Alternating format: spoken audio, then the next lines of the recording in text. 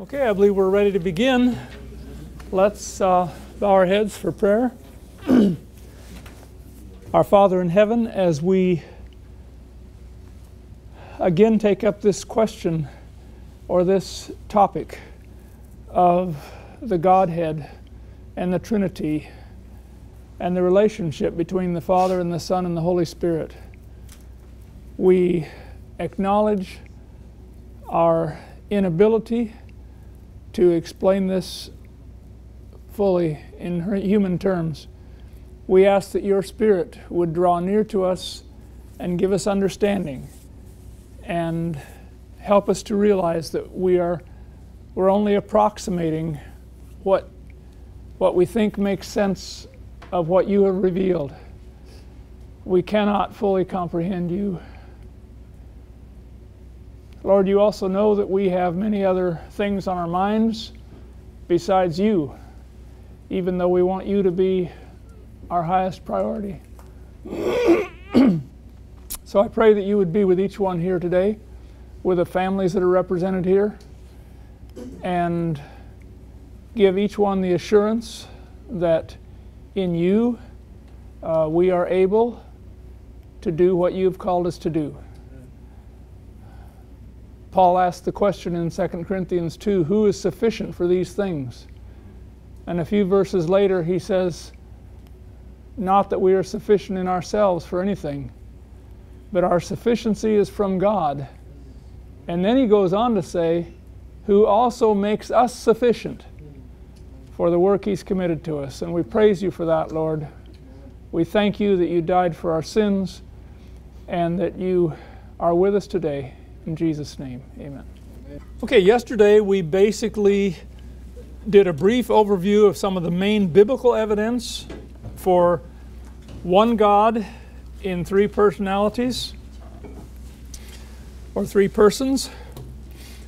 And then we traced how Adventists came to this conclusion.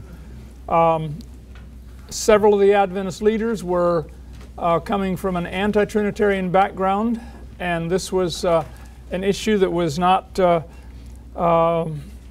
agreed on from a Trinitarian point of view. But gradually over the years, as they studied and as Ellen White had visions that revealed facets of God's character and his work, they began to have doubts whether the non-Trinitarian position, which basically saw God as the one who was eternal and Christ as coming forth from God sometime later, and not sure whether the Holy Spirit was a person at all, there began to be increasing doubts about whether this really adequately described the reality of the scriptural evidence. And so I'm backing up just a couple of slides here to overlap with what we did yesterday. In 1888, we had the famous conference on righteousness by faith, and the leading speaker there was E.J. Wagner, and his studies on righteousness by faith led him to see that the basis of Christ's power to redeem is his eternal equality with God the Father. He is able to redeem us because he is God. And he did not begin his existence on this earth, but he pre-existed from eternity with the Father and the Holy Spirit. And Wagner urged the necessity to set forth Christ's rightful position of equality with the Father in order that his power to redeem may be better appreciated. And at this point, he was not yet fully Trinitarian in his views, but he saw that there's a correspondence between the justifier and the justified.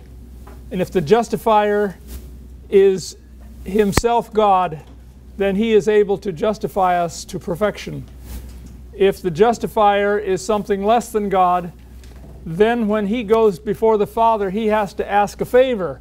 God, will you please save these people?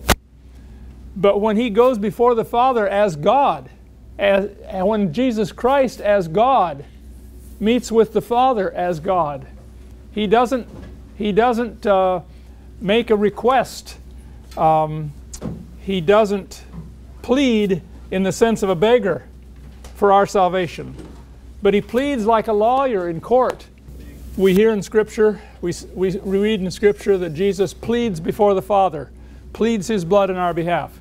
Now there are different kinds of pleading. There's a pleading like a beggar who asks for something that is beyond his power and hopes for a favor. But there's also the pleading that an attorney does in court.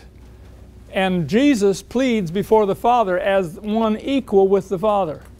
And the plea that He enters in is that we have been redeemed through His sacrifice. He and the Father agreed on this from the beginning. He has carried it out. And now, as the equal of the Father, He is presenting what He has done with the claim that we are now entitled to His righteousness. And so He brings an authority to this pleading that is not there if He is less than equal with the Father. Well, this paradigm shift came to a point in 1898 with the publication of Desire of Ages. And actually there was another publication in 1897 that put forth some of this, and we'll look at this. And we looked briefly yesterday at, well, I guess we just began this part yesterday. In the Desire of Ages, on the first page of the first chapter, she affirmed, from the days of eternity, the Lord Jesus Christ was one with the Father. In the chapter on the raising of Lazarus, in which Jesus said to Martha, I am the resurrection and the life, Ellen White commented, in Christ is life original, unborrowed, underived. The divinity of Christ is the believer's assurance of eternal life. If Christ is not divine, we have no assurance. But He is. Regarding Christ's own resurrection, she declared the Savior came forth from the grave by the life that was in Himself. He was not dependent on the Father for His life. He came forth by the life that was in Himself. And she talks about how the angel came to the tomb and said, Jesus Christ, come forth, thy Father calls thee. And she says the Father calling was the Father's acknowledgement that His sacrifice had been complete, that the atonement had been perfect, that the price for our salvation was paid. And so He certifies that to Jesus. But Jesus comes forth from the life that is in Himself. His human nature had died, but not His divinity. The book also included clear statements about the personhood of the Holy Spirit. Sin could be resisted and overcome only through the mighty agency of the third person of the Godhead. And now this book, Desire of Ages, was a bit of a bombshell in the denomination because many considered themselves non-Trinitarian and did not see it quite this way. And there was some discussion, what's this, that Ellen White is bringing us something new. M.L. Andreasen was a new Adventist at that time, a relatively new Adventist. He was baptized at 18 after Bible studies with a woman Bible worker, and she did a very thorough job. And he was baptized at 18, and shortly after that entered the ministry, and then selected as his life companion the Bible worker that had baptized him, that had given him Bible studies. So they were a team. Anyway, he was concerned about this, and he couldn't really believe it. He said, "There's something wrong here. I think somebody's interfering because this isn't in harmony with what Ellen White wrote before." And so he traveled to Elmshaven, where she was living at that time. This was about 1902, 1901, 1902, something like that. And she had a fairly big house there and about a dozen people that lived with her, various kinds of helpers. And so she invited him to stay, and he stayed for several weeks. And she opened to him the handwritten manuscripts from Desire of Ages, and he read it in her own handwriting. And so then he knew He said, I cannot doubt that this is what she believes and this is what she wrote and that this is from her. And so he spent some time there with her, just getting his feet on the ground as a new Adventist and as a young minister. Well, what we discover as we examine her role in the change was that she was not an anti-Trinitarian who suddenly out of the blue dropped a bombshell and said, we've been wrong, it's the Trinity. Her writings about the Godhead show a clear progression, a gradual progression, not from anti-Trinitarianism to pro-Trinitarianism, but from relative ambiguity to greater specificity. Now by that I mean, at the beginning she didn't make any blanket statements about the Godhead or the Trinity or anything like that. She just took what was in Scripture, what she had studied, and what others had studied and so forth. And so some of her early statements seem a little unsure. And that's because she wasn't yet sure. She didn't yet know for sure. And her change of view was a matter of growth and progression, not reversal. Unlike her husband, she never directly attacked the doctrine of the Trinity. Now, James White had done that about the same year that they were married. But Ellen White never made any negative statements about the doctrine of the Trinity. But here are some of the stages in the transition. From the beginning of her ministry, she portrayed God as a personal, literal, tangible being. This was in direct opposition to some who viewed God as distant, impersonal, mystical, and ultimately unreal. In one of her early visions in 1845, she said, I saw a throne, and on it sat the Father and the Son. I gazed on Jesus' countenance and admired his lovely person. The Father's person I could not behold, for a cloud of glorious light covered him. I asked Jesus if his Father had a form like himself. He said he had, but I could not behold it. For, said he, if you should once behold the glory of his person, you would cease to exist. Later she wrote, I've often seen the lovely Jesus, that he is a person. I asked him if his Father was a person and had a form like himself. Said Jesus, I am in the express image of my Father's person. So Jesus basically responds in this conversation they're having in vision.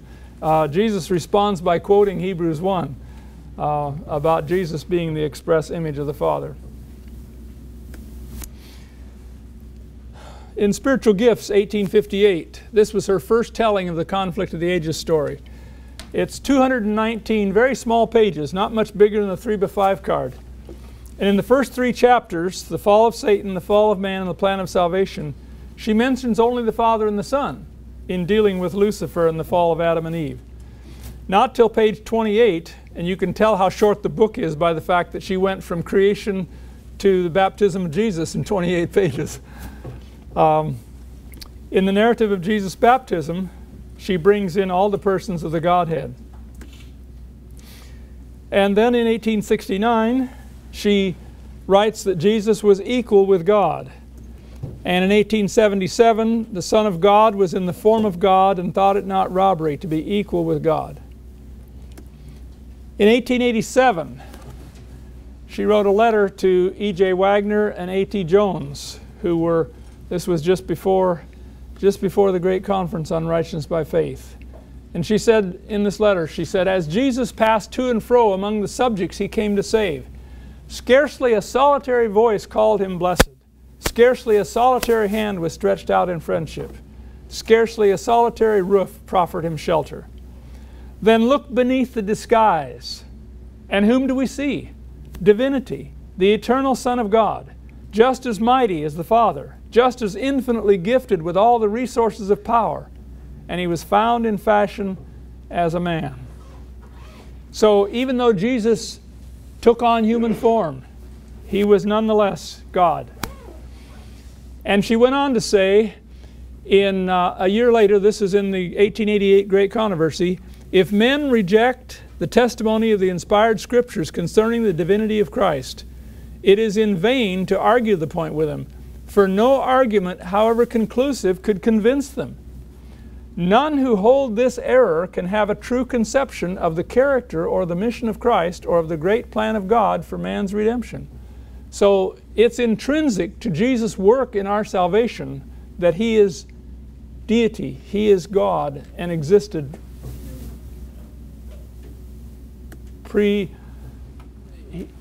He existed to eternity, as mind-boggling as that is for us humans. Before the entrance of evil, Christ the Word, the only begotten of God, was one with the eternal Father, one in nature, in character, and in purpose, the only being in all the universe that could enter into all the counsels and purposes of God. By Christ the Father wrought in the creation of all heavenly beings, and to Christ, equally with the Father, all heaven gave allegiance. Then in 1890, she published Patriarchs and Prophets. And this was a revision and enlargement of her previous books on spiritual gifts and spirit of prophecy, the volume on the Old Testament. And so some of this material she had written many years before. And she wrote again, "The Son of God shared the Father's throne, and the glory of the eternal, self-existent One encircled both." Later in the book, she identifies Christ as the great I Am, who spoke with Moses on Mount Sinai, the Jehovah of the Old Testament. Now, she did not at first recognize God's Trinitarian nature, but when she did, she first wrote of it in 1897. She described the Father, Son, and Holy Spirit as real individuals. She emphasized their threeness as willing, thinking, social, and relational persons, and explained their oneness in terms of nature, character, purpose, and love, but not in terms of being only one person. Here's the quotation from Special Testimonies Series A, number 10, page 25 from 1897. This is 1 year before Desire of Ages, and some of this material was included in Desire of Ages. Evil had been accumulating for centuries and could only be restrained and resisted by the mighty power of the Holy Spirit, the third person of the Godhead, who would come with no modified energy, but in the fullness of divine power. And then 1898, in Desire of Ages, she made this statement. In Christ is life original, unborrowed, underived. And this statement, more than any other, turned the tide of shifting the paradigm among Adventists. It wasn't that they simply took Ellen White's word for it, but she backed it up with Scripture, and as they studied the Scriptures, they became convinced that she was indeed calling their attention to truth. In her writings about the Godhead, one can observe a clear progression from the simple to the complex, suggesting that Ellen White's understanding did grow and change as she received additional light. You know, her first report of her first vision was given in person to a fairly small group of Adventists. And at that point, she had the same knowledge that they had from her background in a Christian church and from her shared experience in the Millerite movement. They shared a number of beliefs because of that. But she had only had one vision, and she spoke on the basis of that one vision. But by 1898, she had had many, many, many visions. And as she accumulates additional knowledge through visions, it gives her greater insight into Scripture and all kinds of things. So one of the things that some of the Adventists, anti-Trinitarians, cling to is that Ellen White did not change. And therefore, if she wrote something in 1850 that sounds a little bit non-Trinitarian, then she had to believe she had to remain a non-Trinitarian all her life. And that just is not according to the evidence. If you want to think of some other ways in which Ellen White changed, when she had her first vision, she was a Sunday keeper. She was eating pork and had no knowledge of a number of things that we consider crucial beliefs today. It was almost 20 years. It was 19 years later that she had her first vision that said we should not eat pork, and that we should start moving toward getting along without any meat at all, because the disease in animals is getting worse and worse. And she rebuked S.N. Haskell in the 1860s for campaigning on the idea that Adventists should not eat pork. And she said, if God wants us to give up pork, He'll make it known to more than one person. And He did, but it was about 6 years later after that even. So she changed on her understanding of the Sabbath, on her understanding of health reform, on her understanding of many things. And this is not a problem. This is just the way it works. In the Kellogg crisis, the Trinity came up again. Kellogg theorized that the life of every living thing, whether tree, flower, animal, or human, was the very presence of God within it. And his idea was that every living person has the Holy Spirit dwelling in them. And Ellen White disagreed with this. She said, no, the Holy Spirit dwells in those who have accepted Christ as their Savior. The Holy Spirit works from the outside on all of us. And He works inwardly also. But He does not dwell in those who have not especially accepted Him. And so the life of a non-Christian is not the presence of God. It is the power of God, but not the presence of God. And Kellogg said that everything in nature equals the presence of God. He taught that God dwells intrinsically in all life forms, that God's power equals His presence. And then he claimed that Ellen White agreed with his view. And Ellen White wrote a letter to the teachers at Emmanuel Missionary College, forerunner of Andrews University. And she says, I have something to say to our teachers in reference to the new book, The Living Temple. Be careful how you sustain the sentiments of this book regarding the personality of God. As the Lord represents matters to me, these sentiments do not bear the endorsement of God. They are a snare that the enemy has prepared for these last days. I thought that this would surely be discerned and it would not be necessary for me to say anything about it. There may be in this book, The Living Temple, expressions and sentiments that are in harmony with my writings.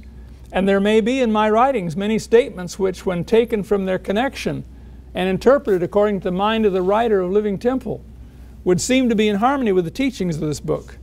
This may give apparent support to the assertion that the sentiments in Living Temple are in harmony with my writings. But God forbid that this opinion should prevail. This is not right. She says the new theories in regard to God and Christ as brought out in the Living Temple are not in harmony with the teaching of Christ. The Lord Jesus came to this world to represent the Father. He did not represent God as an essence pervading nature, but as a personal being. Christians should bear in mind that God has a personality as verily as has Christ. This pamphlet offers perhaps the most radical indictment she ever wrote against a false view of the Trinity, followed by one of her most explicit definitions of what she considered to be the true understanding of the Godhead. And here is what she goes on to say, what she explains as the truth in contrast to the error. She said, the sentiments of those who are searching for advanced scientific ideas are not to be trusted. Such representations as the following are made. The Father is as the light invisible. The Son is as the light embodied. The Spirit is the light shed abroad. So comparing the Trinity to light. Another one was that the Father is like the dew, invisible vapor. The Son is like the dew gathered in beauteous form. The Spirit is like the dew fallen to the seed of life. Another representation. The Father is like the invisible vapor. The Son is like the leaden cloud. The Spirit is rain, fallen and working in refreshing power. And then she said, all these spiritualistic representations are simply nothingness. They are imperfect, untrue. They weaken and diminish the majesty which no earthly likeness can be compared to. God cannot be compared with the things His hands have made. These are mere earthly things, suffering under the curse of God because of the sins of man. The Father cannot be described by the things of earth. The Father is all the fullness of the Godhead bodily and is invisible to mortal sight. So there's her brief statement about the Father. Then she goes on to say the Son is all the fullness of the Godhead, manifested, that is, made visible.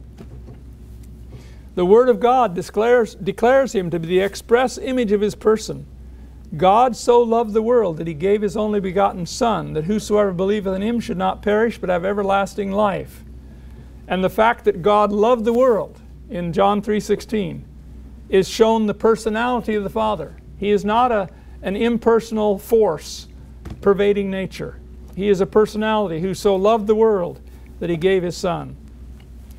And then she goes on to say that the Comforter that Christ promised to send after He ascended to heaven is the Spirit in all the fullness of the Godhead, making manifest, that is, making visible, the power of divine grace to all who receive and believe in Christ as a personal Savior. And then she summarizes, there are three living persons of the heavenly trio. In the name of these three great powers, the Father, the Son, and the Holy Spirit, those who receive Christ by living faith are baptized. And these powers will cooperate with the obedient subjects of heaven in their efforts to live the new life in Christ. Yes? I have a question about the roles within the Trinity.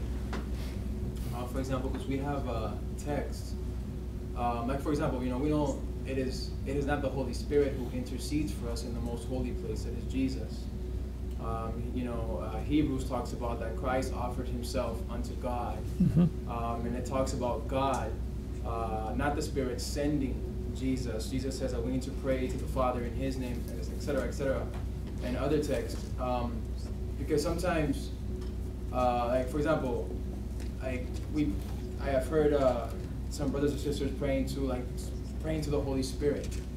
Do you feel that's correct? Do you feel that we can kind of just interchange? Is that interchanging their roles? Because we don't have, Christ didn't pray to the Spirit when He was here on earth. He prayed to the Father. Does that matter? Are those distinctions and roles important, or is there a danger to blurring those specific roles? Okay, that's a very good question, and it's a big question. I'll try to address it briefly. My understanding, and this is just my personal opinion, I could be wrong, but when Jesus told His disciples just before He was crucified, if you pray to the Father in my name, the Father will give you what you need. He was putting it in those terms because they knew Him, and they knew Christ, and they trusted Him, and they had lived with Him, and so they knew who He was.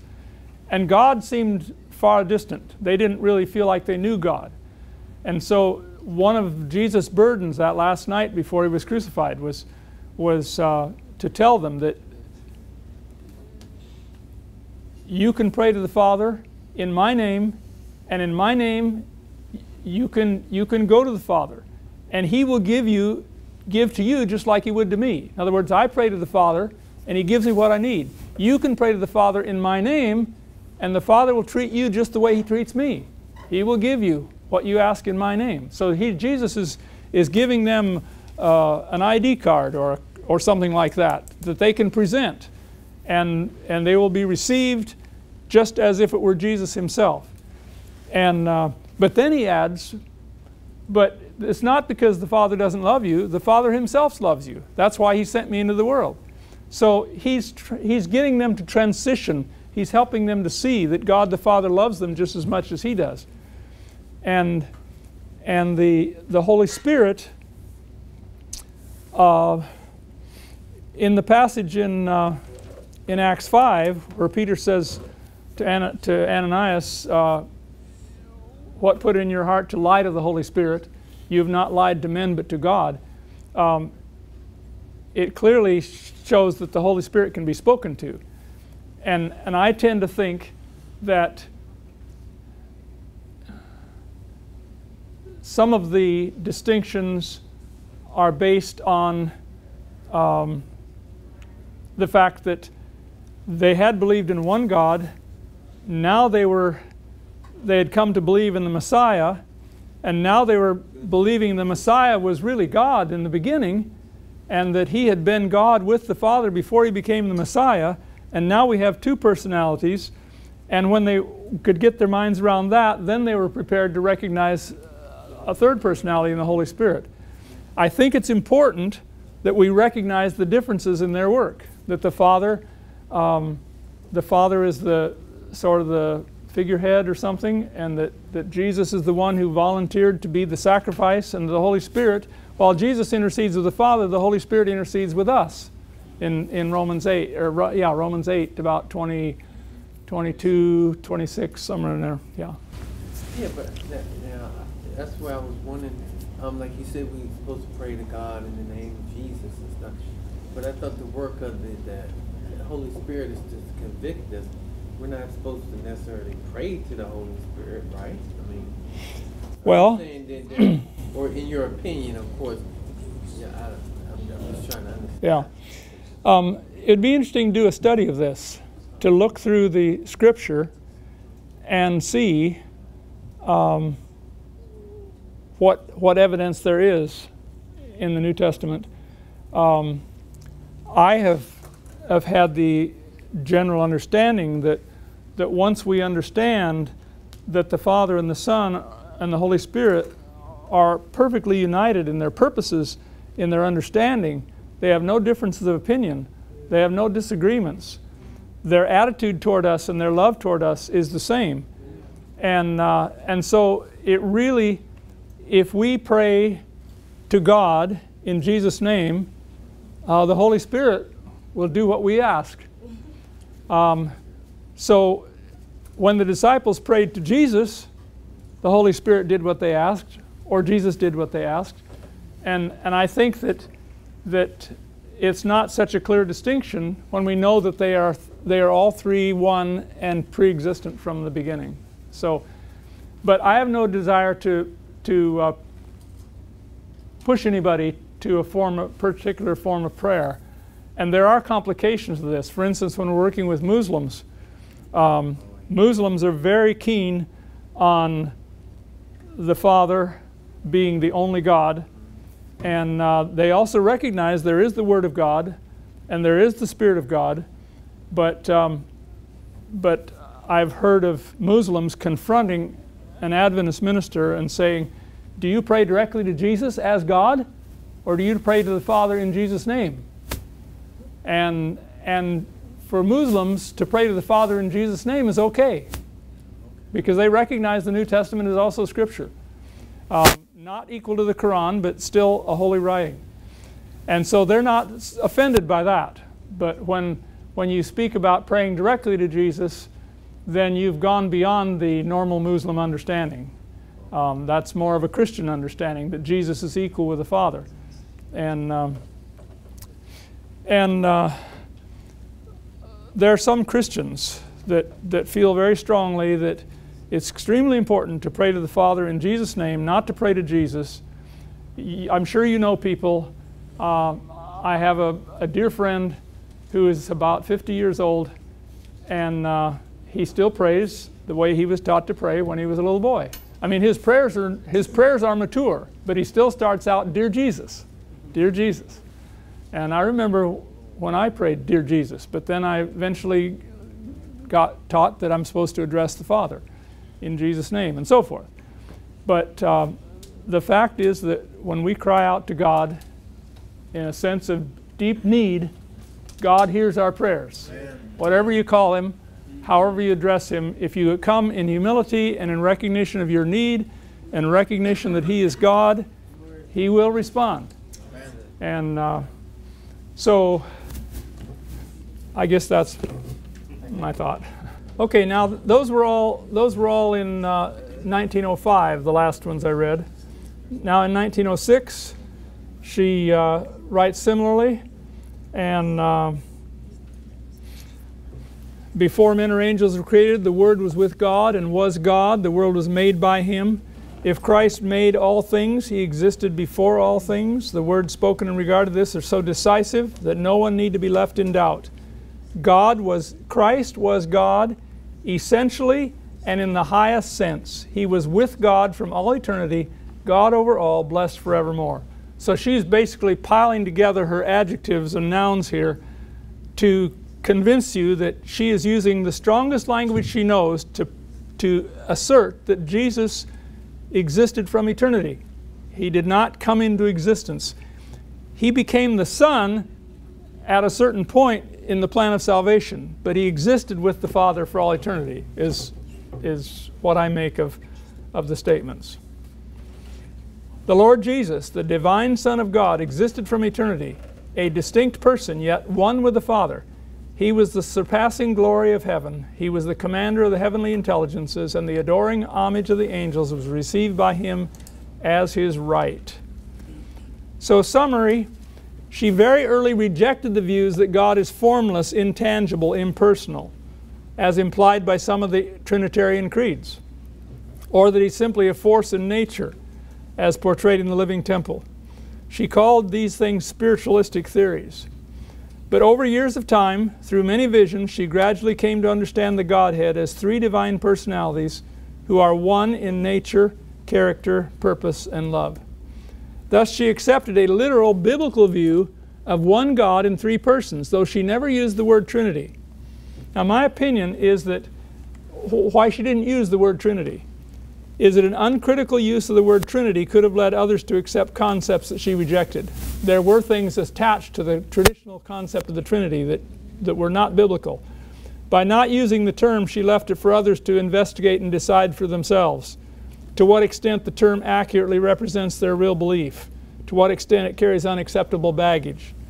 And an example is the meaning to Muslims of the term Christian. I've heard of missionaries who were getting acquainted with Muslims, and they would say, "Are you a Christian?" And the missionary, instead of giving a direct answer, said, "Well, what do you understand a Christian to be?" And they said, "Oh, a Christian is the one that eats pork, drinks alcohol, smokes tobacco, dresses immodestly, and watches Hollywood movies, and so forth." And the Christian would say, the Adventist would say, "Well, if that's what you understand Christian to mean, I'm not a Christian." And then they'd say, "Well, what are you?" And they'd say, "I'm an Adventist." And then he would say, and they'd say, "What is an Adventist?" And he'd say, "Well, an Adventist is one who believes in the words of the prophets and seeks to follow them carefully, doesn't eat any unclean meat, doesn't smoke, drink, or dress immodestly, etc., etc." And they'd say, "Oh, you're a Muslim." And so in attempting to get close to people, we emphasize what we have in common with them. And if you're trying to get close to a Catholic, you don't start out by saying, "You're dead wrong about the Trinity." Because the fact of the matter is that most Catholic lay people don't have any knowledge of the medieval view of the Trinity. So what you mean by language is very important. But here's the thing. Ellen White rejected at least three main philosophical aspects of the traditional Trinity doctrine. And here's a statement where she says, "Those who suppose they understand philosophy think their explanations are necessary to unlock the treasures of knowledge and prevent heresies from coming into the church. But it is these explanations that have brought in false theories and heresies." And so here are three ways that her view of the heavenly trio, and she does use the word trio, which is a simpler equivalent of Trinity, how her view differs from the traditional doctrine. She rejected at least three of the philosophical presuppositions of the traditional doctrine. First, she rejected the radical dualism of spirit or soul and body. The view that God is pure soul and totally transcendent, completely separated from things of time and space. It's thought that God cannot act within human history because He is completely other, except through the soul, that one bit of divinity present in humans. A second philosophical presupposition that she rejected is timelessness, that God exists in an eternal now without past or future. And this leads to the ideas of eternal generation and eternal procession. And if you have any opportunity to take classes from John Peckham or read some of the stuff of Fernando Canale, I wouldn't say it's essential to personal faith, but I would say that it unlocks huge issues in terms of how we relate to traditional Christianity. A third presupposition that she rejected was impassibility, that God is impassible. And this comes from the idea that God is ultimate perfection. So if He's ultimate perfection, then He can't change. And if He can't change, then He can't be affected by other things external to Himself. So impassibility teaches that God is free from all emotion, that God is not affected by what we think of Him or how we respond to Him or don't respond to Him. Aristotle taught that for him to even think of sinful humans would spoil his perfection. But Scripture tells us very clearly, Isaiah 53, 4 and 6, He has borne our griefs and carried our sorrows. The Lord has laid on Him the iniquity of us all. Hebrews 4:15, we do not have a high priest who cannot sympathize with our weaknesses. Well, that's what impassibility says, that He can't sympathize with our weaknesses. But was in all points tempted as we are, yet without sin. I mean, that is something that is totally outside Aristotle's purview. The idea that God could become flesh and be tempted. So Ellen White rejects these traditional presuppositions. Her biblical view of God sees God as active within time and space, genuinely involved in our lives, deeply caring about us. And so as we go to Scripture, we find that there is a biblical Trinity doctrine. Deuteronomy 6:4, Hear, O Israel, the Lord our God, the Lord is one. Genesis 2:24, a man shall leave his father and mother and be joined to his wife, and they two shall become one. Genesis 1:26, let us make man in our image. And John 17:22, Jesus prayed that they, the believers, may be one, just as Christ and the Father are one. So there is a oneness among believers. There is a oneness of the Father and the Son and the Holy Spirit, although they are one in a deeper sense than we are, because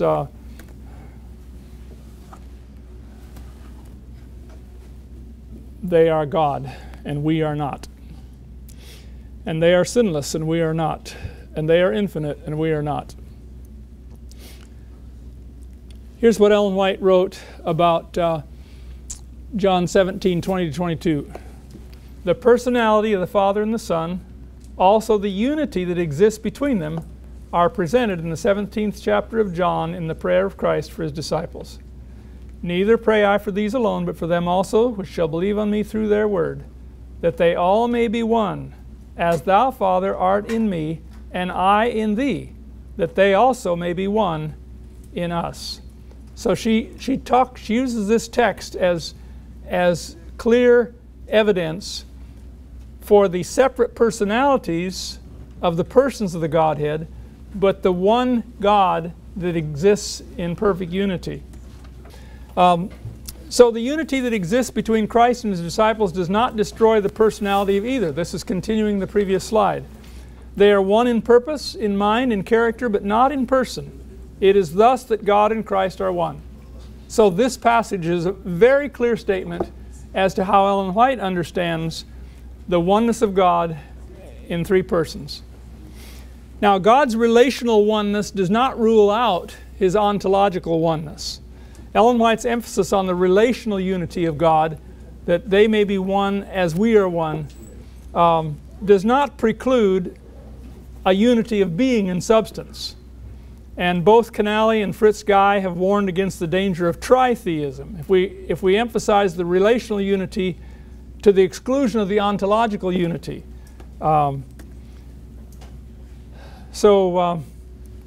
Fernando Canale writes that the danger of tritheism involved in this position becomes real when the oneness of God is reduced to a mere unity conceived in analogy to a human society or fellowship of action. Beyond such a unity of action, however, it's necessary to envision God as the one single reality which in the very acts by which He reveals Himself directly in history transcends the limits of our human reason. But God's ontological unity must be accepted by faith. In other words, we can say that this is necessary. But he goes on to say, in no way could human minds achieve what the classic doctrine about the Trinity claims to perceive, namely the description of the inner structure of God's being. Together with the entire creation, we must accept God's oneness by faith. We cannot enter into the intimacy, the unity between Christ and the Father and the Spirit. We must simply accept it by faith.